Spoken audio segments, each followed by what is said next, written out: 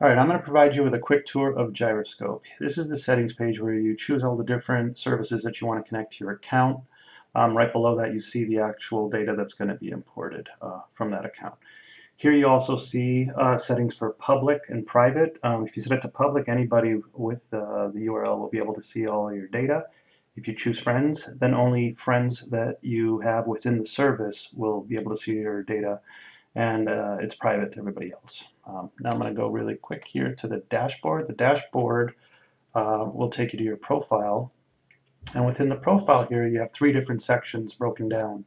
We'll start with the sports section, and here you can see some summary of the data that's in here and some of the latest information. As I click in, we can now see weight, which actually is, this data is coming from Fitbit if you have an ARIA scale, or I believe Withings if you import, and it'll show your current weight, the last time it was captured, whether you've gone up or down since the last measurement, and a graph showing the progression over time for your different weight. Also, you'll see the last gym check-in here. Only gym and workout areas are displayed in this area. And then you also see the last run that you did if you were importing data from Runkeeper. Here we also see the different gym check-ins for the month of March.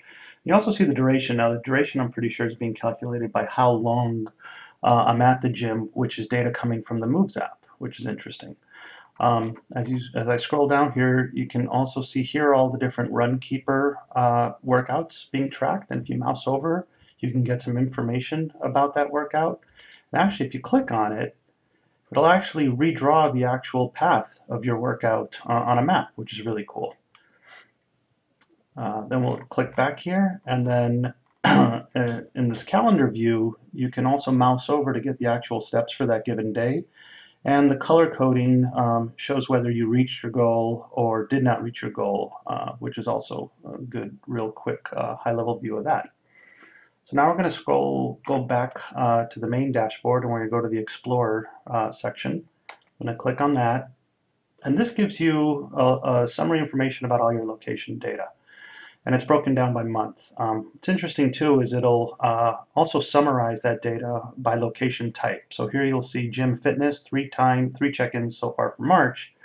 And then you'll see a mall check-in, and so some other category breakdowns with how many times you've checked in. So it's probably showing you the top categories for the locations you're going into. It'll also show you some summary view of the images taken.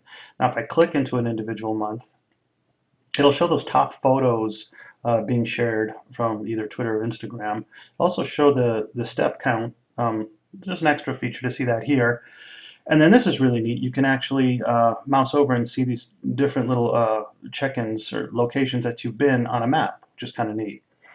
And if I scroll down, you can actually see each of the daily breakdowns. And one of the really cool things is if I'll go here to an interesting day where if I mouse over, you'll see all the locations on the mouse over, but if I click in even further now, you'll see the chronological breakdown of the locations for that given day. So that's really a cool feature.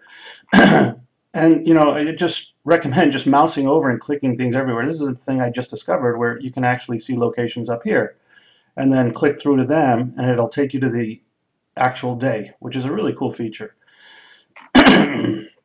Sorry about that. All right, so now we'll go over to go back here. The digital I'm not going to show. It's really just show some high-level stuff. That's not really too interesting at the moment, just kind of showing your Twitter and Instagram account and some data there. What I want to do now is I'm going to flip over here to the reports. So every week it's going to give you a weekly report, and if you click on that weekly report, you'll see some summarized info here as well. So there's a different view here now for steps, where you see a different kind of chart here. And it also gives you some analysis here. So it's saying low that I need more walking. That's probably due because I don't have all my data being imported right now. My Garmin VivoFit step data isn't coming in. But anyways, it's a cool different visual way of just getting a high-level breakdown for the week. Also here shows rescue time data, which is kind of interesting, and top photos and other location info. Anyways, just wanted to give you guys a high-level view of the Gyroscope app, and I recommend you check it out.